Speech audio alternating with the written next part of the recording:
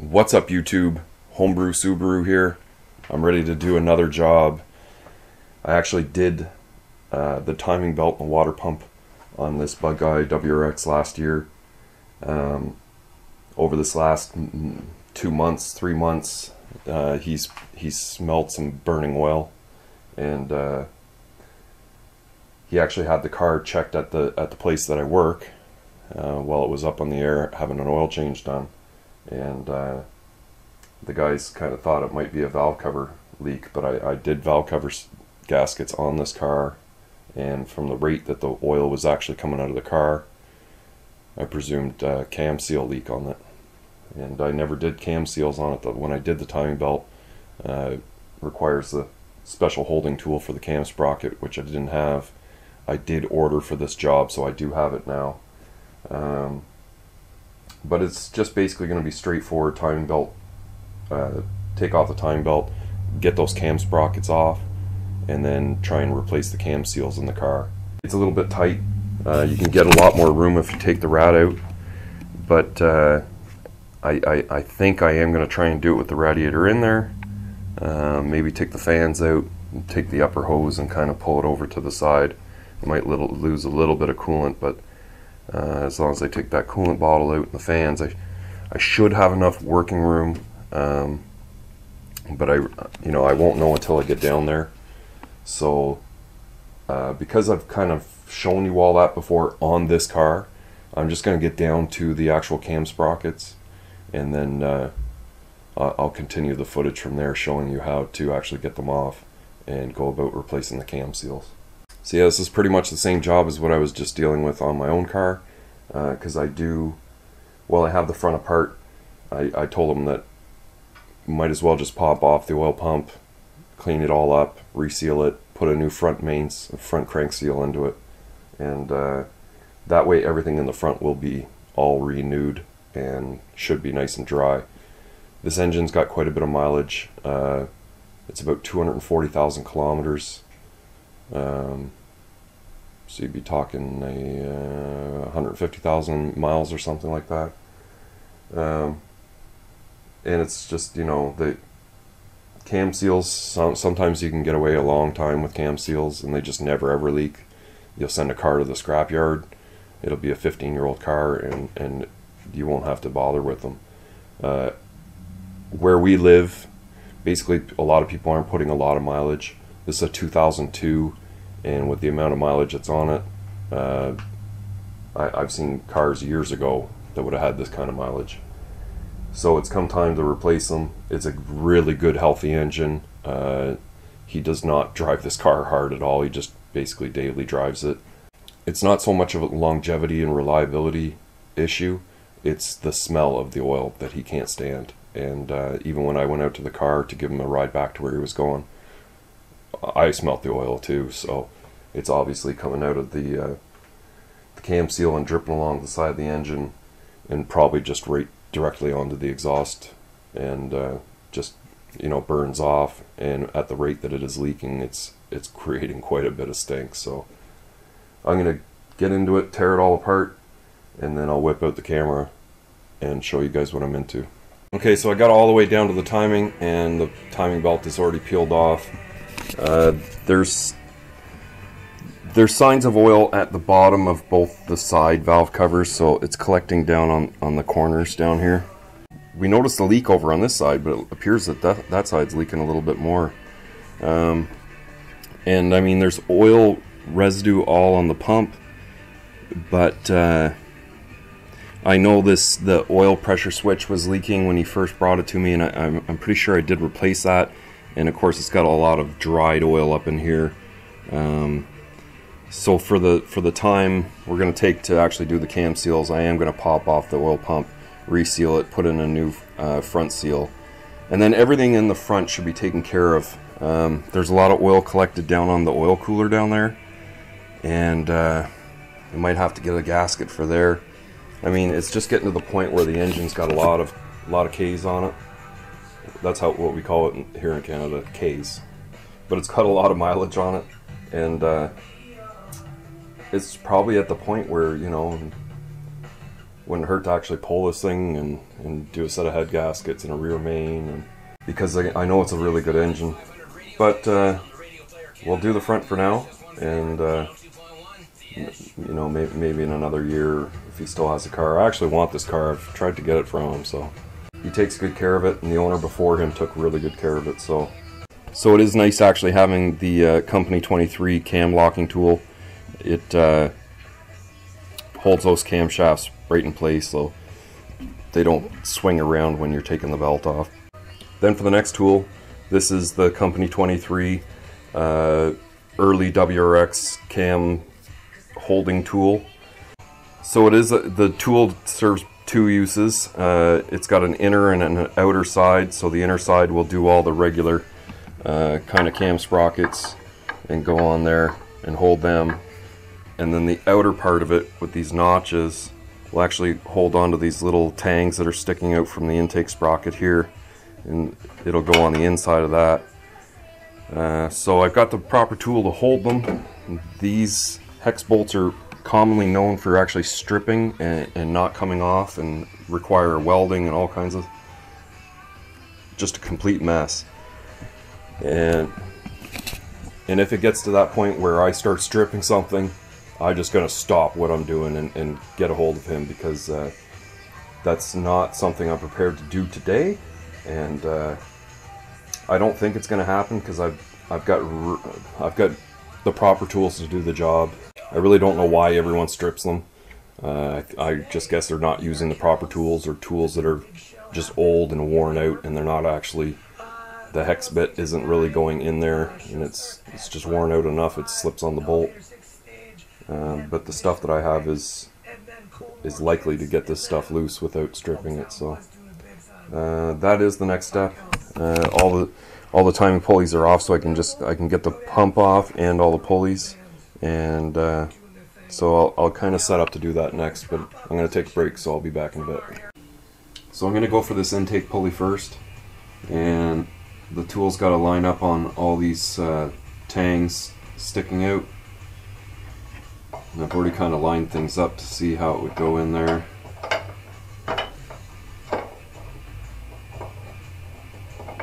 And it's making a liar out of me now. There we go.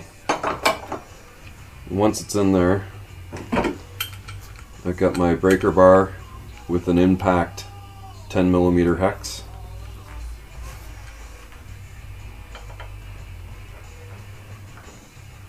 And these guys are tight, so be prepared to give a good pull on it.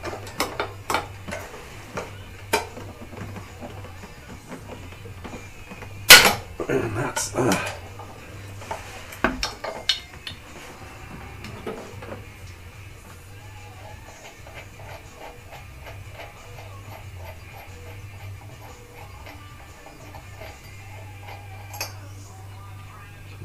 there you go.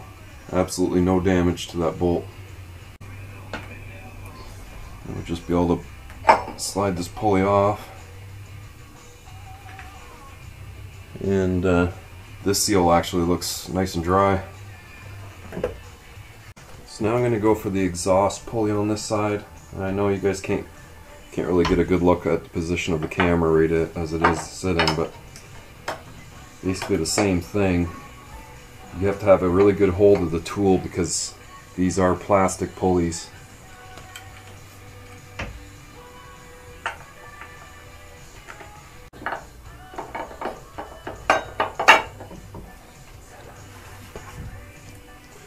You kind of want to have your bars so that they're positioned so that you can pull them together. It'll make the easiest thing for you to do.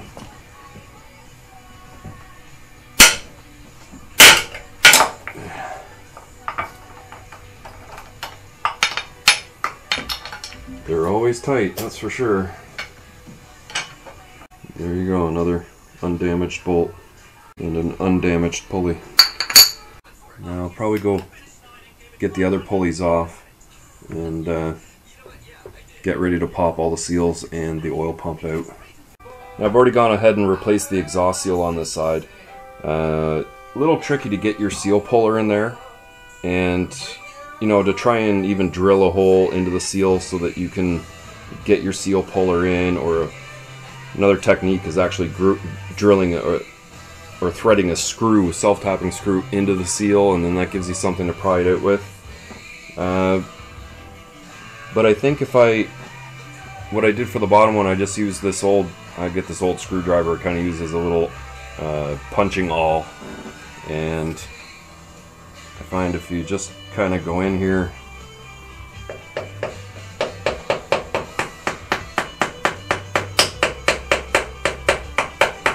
you just want to try and punch through a small hole right through the seal. You don't want to get it too close to the camshaft or too close to the actual housing of the camshaft. And when you're swinging it, you got to be careful of the radiator. So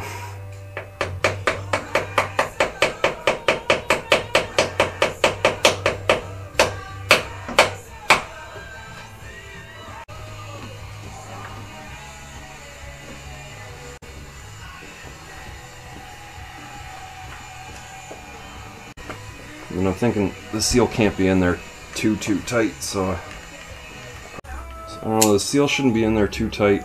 I think if I just put some vice grips, get some smaller ones. Of course my mini vice grips are gone, I'm gonna have to try these ones. There we go.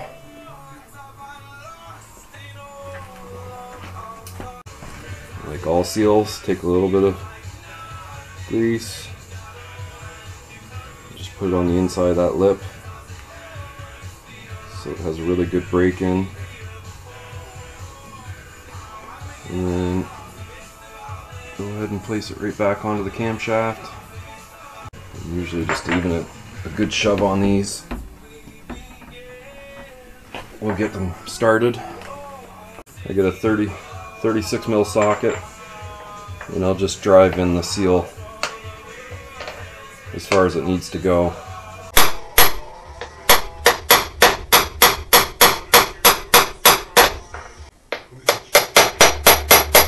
And this side's all finished. Could actually put the pulleys on, but I'll go ahead and probably clean up this rear timing cover, just get some of the residue and dust out of it. So I've got all the cam seals done. Basically went straight forward. Those ones started in a little cockeyed, but I got them to straighten out no problem. I've started on this oil pump, but my crank sprocket or pulley or cog will not come off. And I've heard of this before. I've never experienced myself that I've had ones that were tough to get off, but I've always been able to give them a little pry and break them free. Now I've tried that. I've tried penetrating fluid. I've took out the little propane torch and heated this up really hot. Nothing's making it move. So as you can see, I got my it's more of a crank pulley or harmonic pulley puller, and I actually tapped out the holes for 5/16 coarse thread, and because that's what these bolts are. Didn't even have to drill. I just wound it in there, and so I've got the tool all set up on there. I'm going to give it a twist, and hopefully this guy breaks free.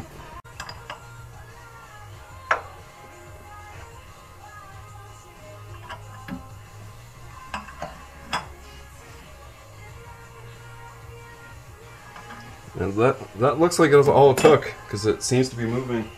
Just going to put another little squirt of penetrating fluid on the end of the crankshaft just to make sure it pulls off nice and easy. Yeah, and it's definitely moving. Still quite resistant in coming off though. You have to be so careful working in here next to the radiator. Would have almost been better off just to have taken it out of there, but I don't feel like doing a complete drain and fill on the cooling system.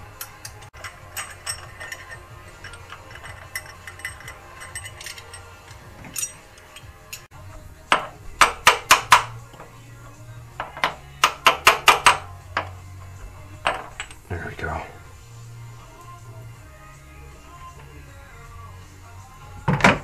You can see there's actual rust buildup on the end of the crankshaft. That's obviously what was making it stick so bad.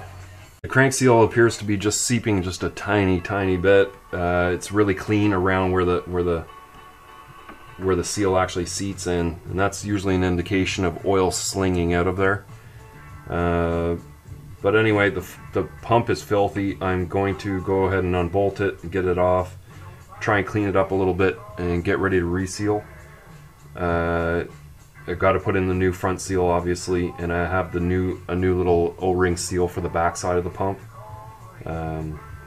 So yeah, I'm just going to pop it off, clean it all up, and probably just reinstall it. It's not that technical of a thing, and I've kind of already shown it in the when I built Tyler's car, the STI. So I'll get the oil pump out of there. And then once the oil pump's all finished, basically I can just start going back together and putting everything back together. I want to give everything a really good cleaning in behind here, and I need to keep in mind that oil cooler gasket. We'll probably want to replace that. And you might be wondering why I'm not showing the actual timing belt coming off and going back on.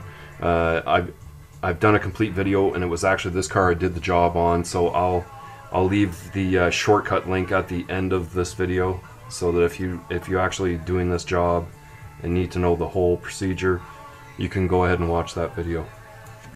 I've got the oil pump all back on, sealed up, cleaned up the front of it quite a bit, cleaned up the end of the crankshaft a little bit, and applied a little bit of anti-seize just to make sure that it doesn't get stuck there again. I've mounted all the camshaft pulleys on. The torque setting is 72.4 foot-pounds. I'm just going to go to 73, and once they're all torqued, I can start going ahead and putting everything in the front back together and go about running the car. So that's what I am going to prepare to do. I'm just going to put everything back together, and then when I come back, probably just run the car just to make sure everything's good, and say so long to this one. So here it is the following morning. I did actually finish the car last night. I ran it last night for a very short period. I got some coolant into it, but I just want to top off the coolant again and just let it run. I just want it to hit operating temperature and make sure everything's going to be good. Have a second look underneath, make sure there's no oil dripping, and then be good to go and bring my wagon back in for the next time.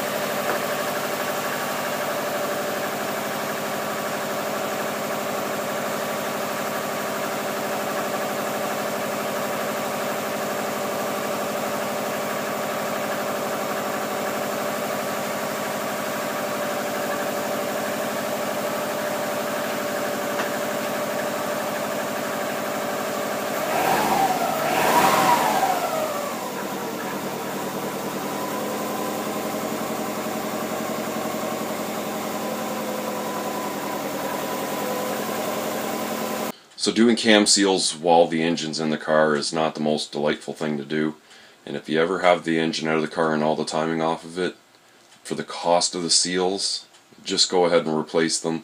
You know, doing the job in the car is not impossible, but it's not as easy as, you know, having the engine completely out of it, doing another job. Seals can last the entire lifetime of a car in some cases. The higher mileage you get, or any kind of repairs that are previous that may have had the seal off and back on, more likely it is to leak. So, you know, if you're ever playing around with the seal or have a camshaft out, or you know, you have the oil pump off for some other reason, or you're changing the oil pump, I always put a new seal on. So I do plan on bringing my wagon back in to work on. I've got to build the up pipe for it, and it's going to take me some time.